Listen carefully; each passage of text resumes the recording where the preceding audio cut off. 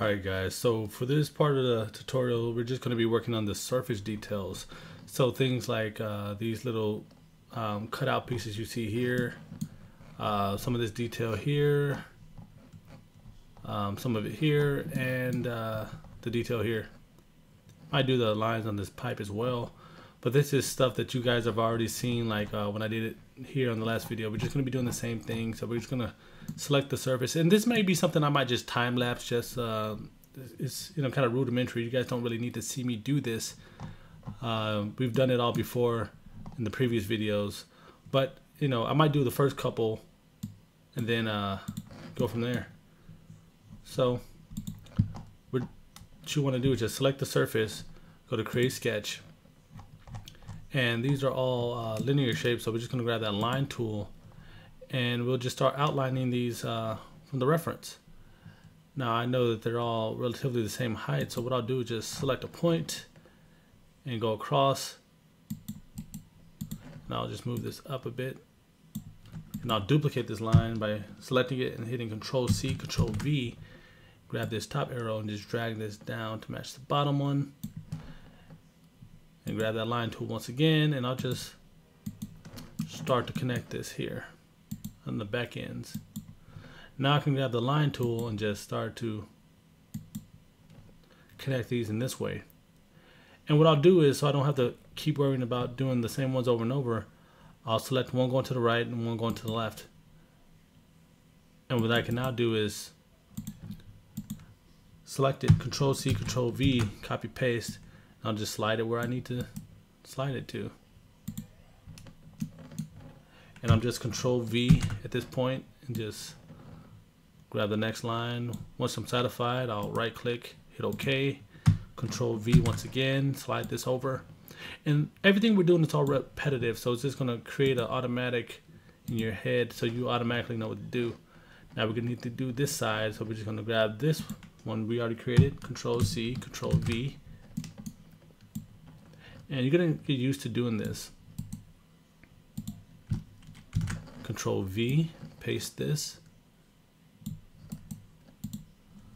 And what we'll do on this one, we need one more here. So we'll just select the insides. We could easily trim off this access area, but we don't really need to. It's just good practice if you're not familiar with this. And we're just gonna bring it in a little bit. So I'll right click, press pull, and I'll bring it in slightly. Go to cut. I have those shapes cut out. And we can turn off this canvas so we can actually see what we just did.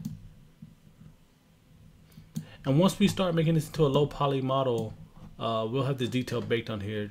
We won't have to worry about it for the low poly. So we'll do the same thing for this section.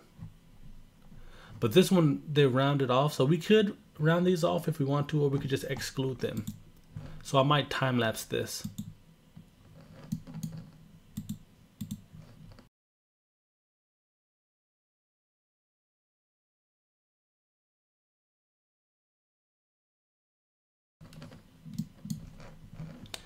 And for this one, what we will do is trim off the access areas.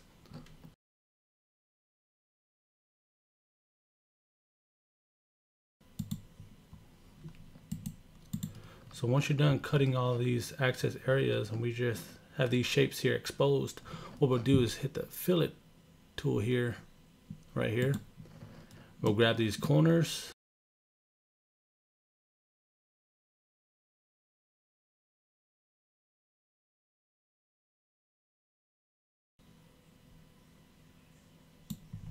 Once you're satisfied, right click, hit OK.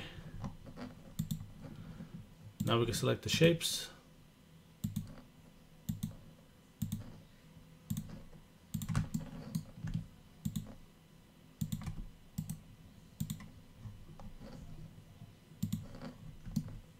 We'll just bring it in a bit. Cut. Now we have those shapes. Turn back on our canvas.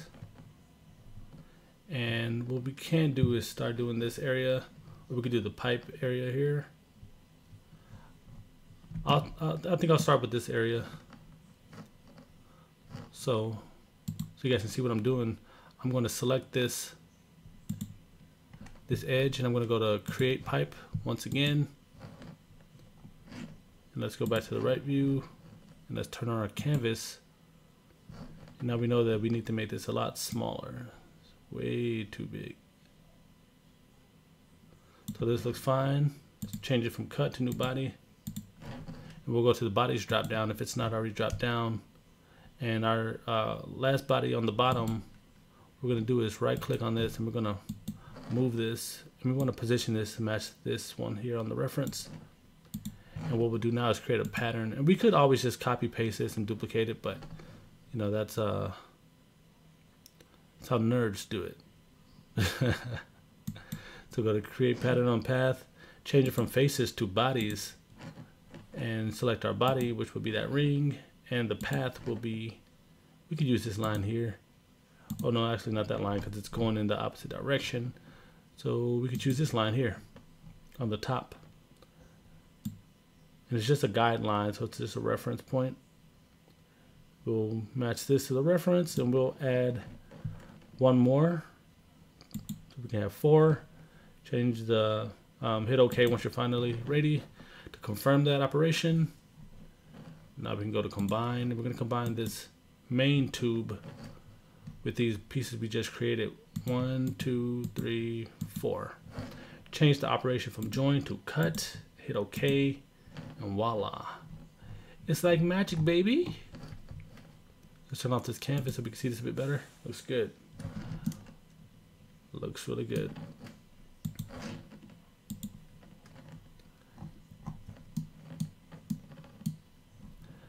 Now we could add this detail. I think I should just add this detail. This cut going through this piece. But I think I'll save it till after we finish this area. So what I want to do with this is going to be unique. I'm going to create a sketch on this surface here. What I like to do is use the 2-point rectangle tool from this corner here to here. Then I'll grab the fillet tool, and I'll grab these corners, and I'll dial this arrow back so we can match the reference. And once we're satisfied, we're just going to right click, hit OK, go to finish sketch, and let's go to create pipe, and let's make this a lot smaller, something like this. Looks fine, and we'll just go back to the right view so we can see this. That looks fine. I think I'll make it a little bit bigger, add a little bit more depth, somewhere around here.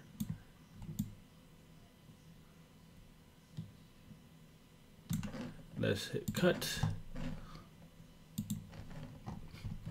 So you guys understand later on, this is significant because once we start baking our maps in Substance Painter, and to make this a game ready version, this would be really useful. So let's select this surface once again, go to create sketch, and we know that these are slots. So what we'll do is go to create slot, we do center to center slot. So right about here to here. Let's drag this out. And we could easily just, you know, select this by double clicking, Control C, Control V, duplicate this, go down, you know, and match this up this way. But I want to make a habit of doing things the correct way if it's, you know, evenly proportioned. So we'll go to the create drop down, select rectangular pattern like we did in the previous video, double click to select the entire profile, then we'll just go down 3 times. So now it's evenly spaced. Once we have that, we can create a pipe out of all 3 of these after we finish sketch, or we can extrude these inwards or extrude them out. I think for the sake of this tutorial, I'll bring these out just a tad bit to add some more depth and complexity to the model. Because if everything is just cut out of it, it just wouldn't sell as good. Now we have those 3 shapes there. And we can add a fillet to this later on to give it some more depth. And actually, I'll turn off this canvas, and I'll do that right now. So I'll hit F on the keyboard and I'll grab the top edge, the one on top, and I'll round this off here. That looks good.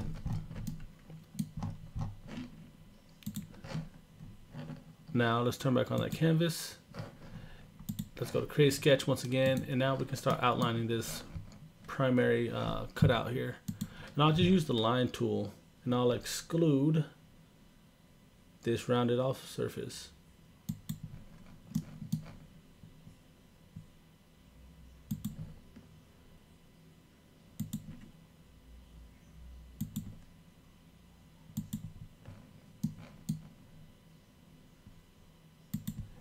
And notice how I'm purposely avoiding the rounded surfaces, because I'm just going to go to fillet later on and fillet those. And I'll just drag this down to make this a bit better. So once I start adding my fillets, so I'll go here and I'll right click, hit OK, finalize that, go back up to fillet, and I can start rounding off some of these as well. And to repeat that last action, I can just right click and go up to fillet.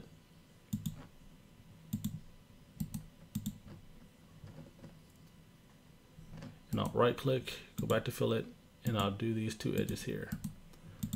Now what I can do is go to finish sketch and go to create pipe, and I can select it all as one.